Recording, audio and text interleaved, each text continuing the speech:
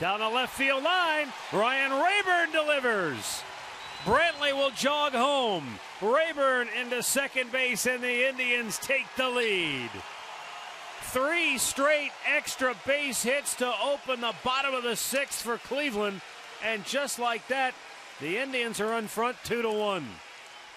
Boy, a good at-bat by Ryan. He stayed back nicely. This is going to be our McDonald's. I'm loving it. Anytime you get a guy in scoring position, you get that hit like Raburn does. He was down in the count.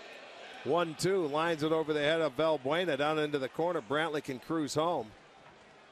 So 3 consecutive hits puts the Indians on top and a chance to add on again.